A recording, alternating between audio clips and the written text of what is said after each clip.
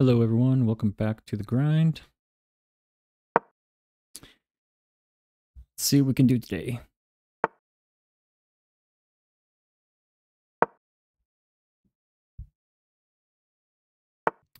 Standard opening here. Nothing crazy.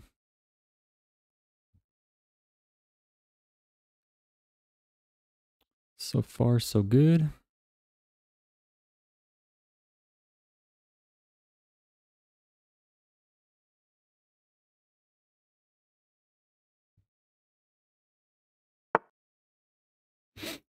Brings a knight out. Bring our knight out.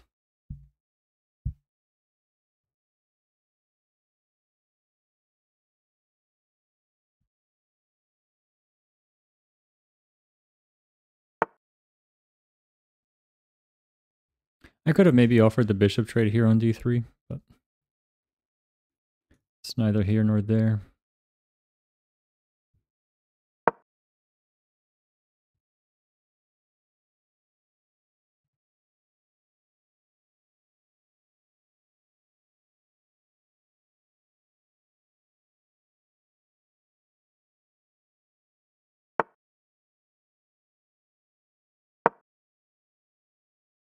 Probably go h5 here. It's typically what I see.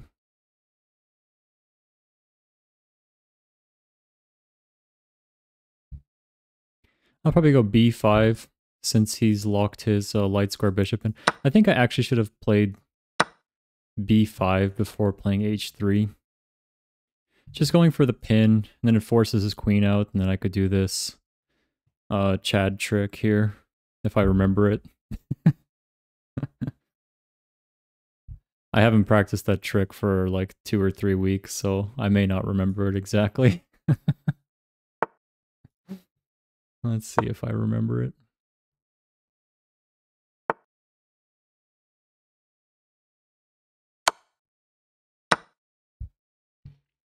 And I believe it's getting the knight out. I think it's getting the queen over here, and then getting the knight to e5 if the queen protects c6. Let's see if I remember this. It's a little fuzzy. Chad, if you're watching, I'm so sorry if I forgot this line. Forgive me.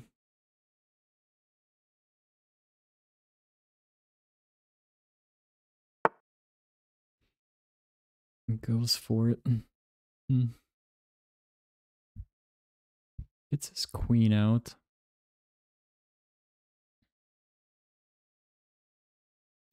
Kinda want to let him take here just so I can go for this trick. I can always recapture with the pawn here. I'm really tempted to try the trick.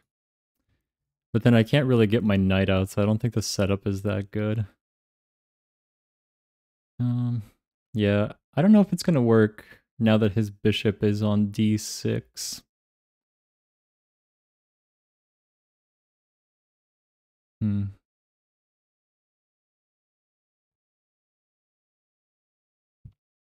really want to lose the knight here either.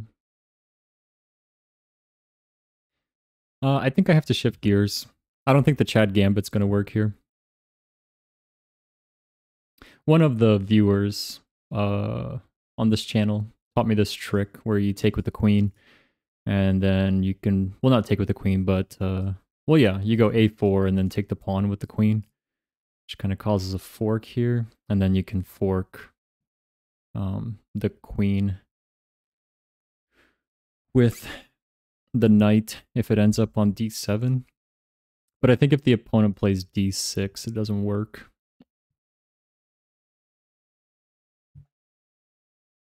I'll just pre-move that.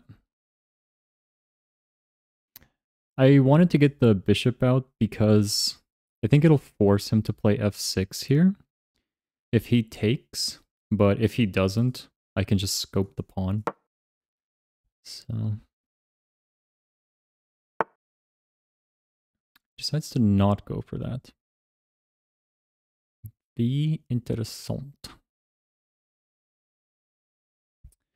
Maybe there is still a chance to play a4 here.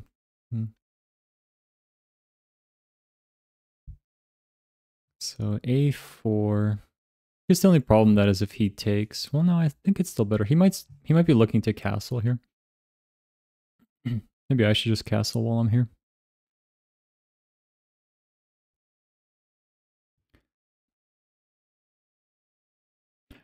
I don't think this queen a4 is going to work out. Simply because of this knight and this bishop here. So I'm going to shift gears and just try to play more or less normal.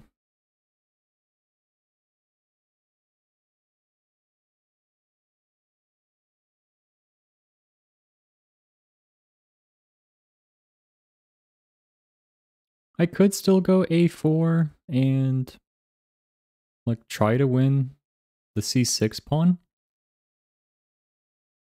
That would only work if he doesn't protect with the queen though. That's actually I feel like a fine move by him.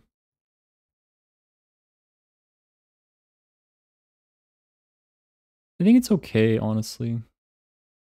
I'm debating between f3 and d3. I do have a check here. He blocks it in. Let me think. No, I think if I go h5, he's either forced to block in with the knight or with the g-pawn. But if he goes with the g-pawn, I can just take with the knight and then take with the queen. I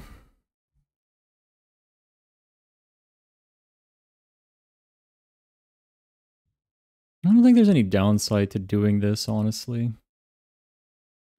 He blocks in with the knight, I take with the queen, and it's check, and it's kind of GG from there. But if he just pushes the pawn up, which I think he's forced to, unless he doesn't want to move his, unless he wants to move his king, obviously, but then he's going to lose castling rights. So I'm going to try this h5 thing. I'm castled, my pieces are developed, minus the rooks. Well, one of the rooks, I guess. So I guess it's a fair time to sort of attack. The bishop's still protected here by the e-pawn, so I think we're looking okay. Yeah, so this should just win a pawn.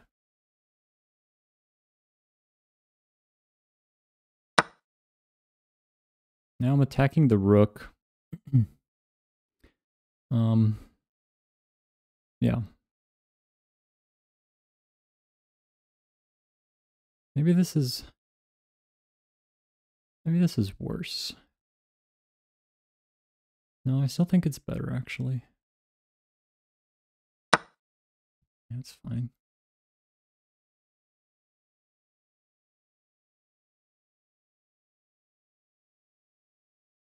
I think it's okay.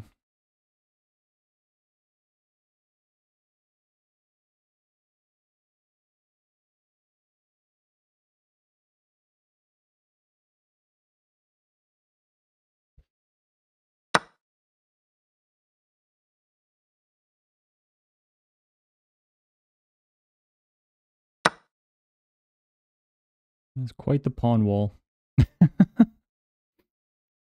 I will admit.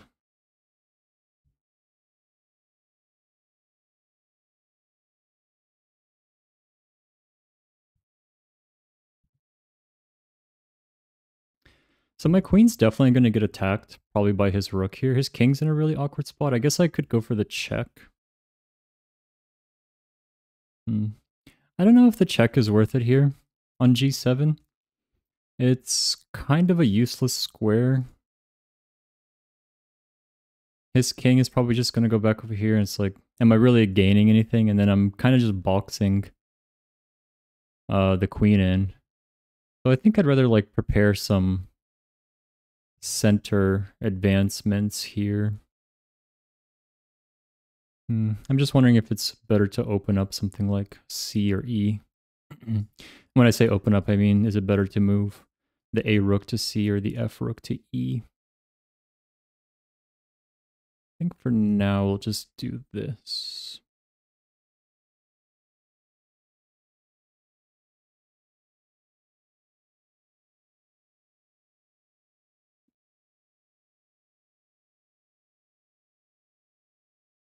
It's like a Tetris piece over here. Never seen that before.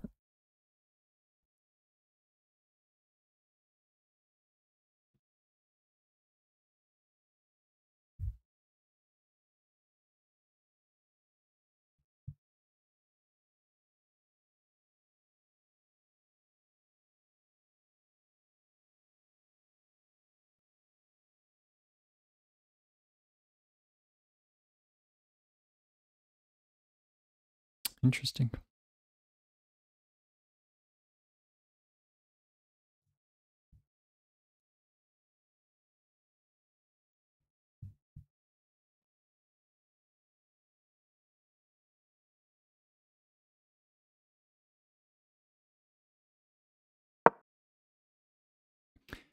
Probably a good time as ever to start opening this up.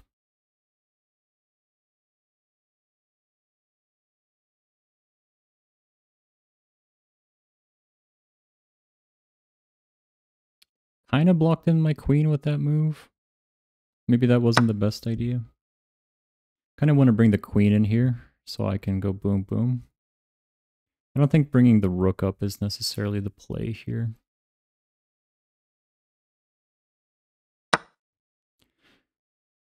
Get the queen out of harm's way. He'll probably push the pawn up. I think maybe I should have just put a rook on the d file to kind of x-ray his queen here. That's fine. I have the check and a pawn here.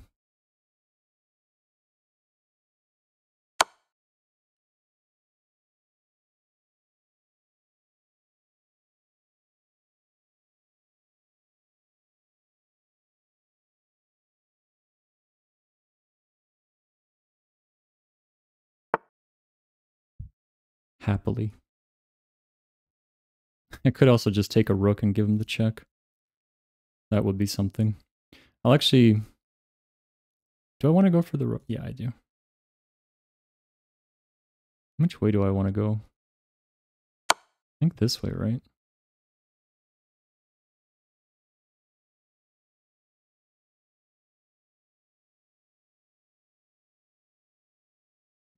That queen h5 move was really sick.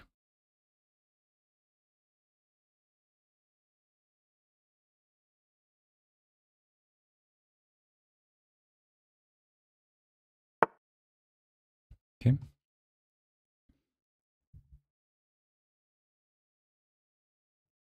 Guess I could bring the rook up here. I'm like 2 moves away from pinning his queen.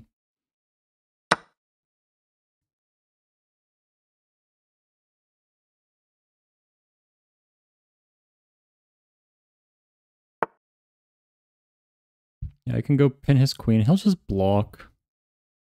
So I do have another check here. If I go here, he's going to block, but then... I mean, I can just start cleaning up these pawns, honestly. I have the check here. I don't think it's as strong. I'd rather just go for the pawns. Or do I? I don't know. I also have a check here.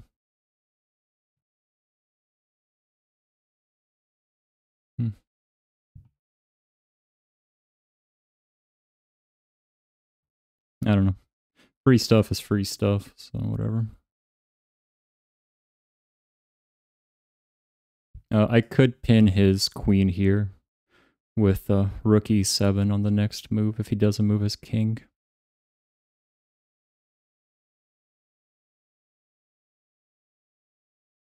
And even if he unpins it with the rook, I'll just trade rooks off and then just start scoping more pawns.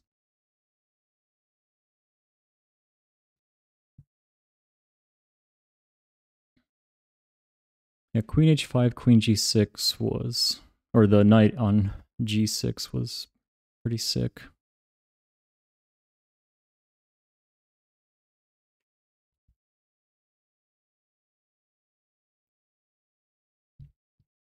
It seems like in the London system, when the opponent gets their bishop out here and locks it in with the pawns. It seems like that's a very good thing for the London system. Someone will probably correct me on that, but it's just an observation. Well, there's check. I kind of want to bring the rook out at this point. Or do I? Do I want to bring the rook out or just continue to take pawns? Seems like bringing the rook out is a good thing here.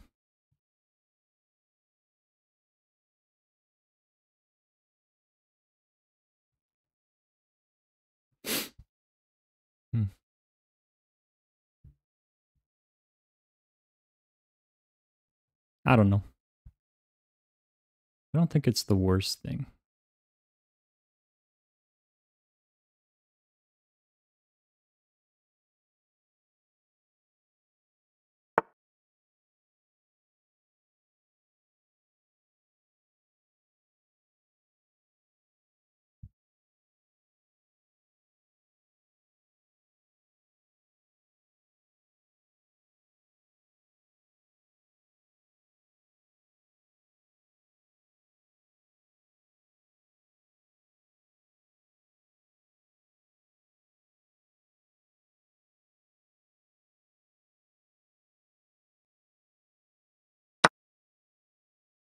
I mean, I have more free stuff, so why not take it, I guess.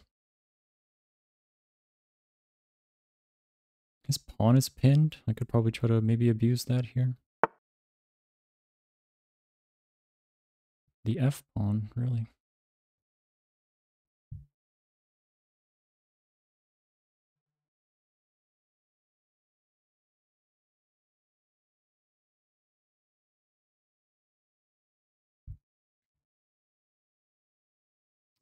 I think he's looking to do this kind of maneuver.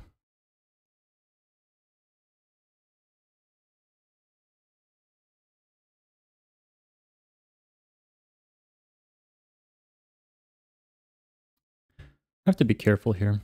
He was kind of lined up. Don't want to get too comfortable. Maybe I could have just pushed b4. Probably would have been okay, but you know.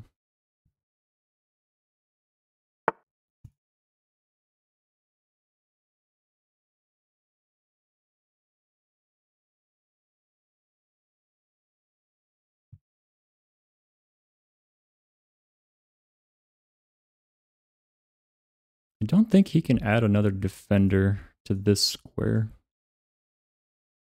If I go rook e6.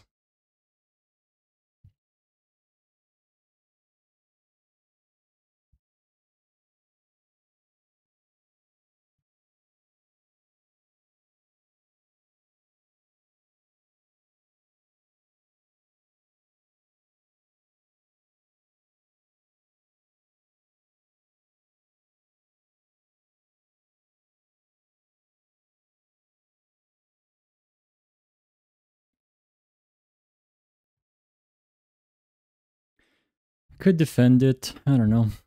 Kind of like rook e6 better. He can't add another defender to that pawn. That's the problem.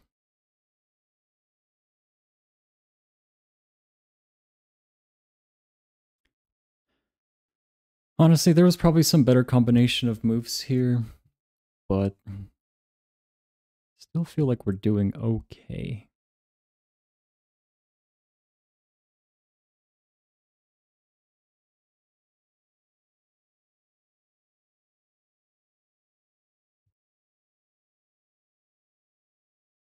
I have the check here. Also, do just attack his queen. It's going to force his queen to move.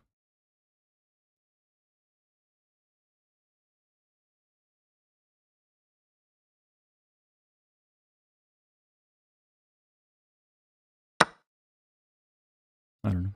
Seems okay. Or maybe I just lost a piece here. No, I actually think I just lost a rook. That was a bad move. If he retakes with this queen, well, anyways.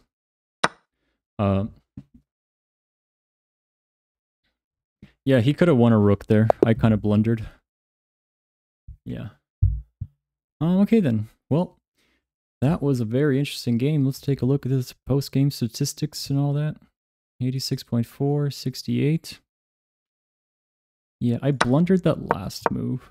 Yeah, because if he took, we trade off, and he basically just won a rook. So I kind of messed up there. I guess, yeah, I messed up on this last move. D6. I forgot that the king and the queen were both attacking this rook, so he had one more attacker than I had defender, so that was definitely a blunder. But I want to see what the first great move was. Yeah, that was a really good move. Yeah, once you push f6 to try to attack the knight, it opens up this really nice light square diagonal that the queen sort of can get to from the starting square on d1. So yeah, GG. El Walid 21 from Egypt. GG. Thanks for the game, and see you guys in the next one.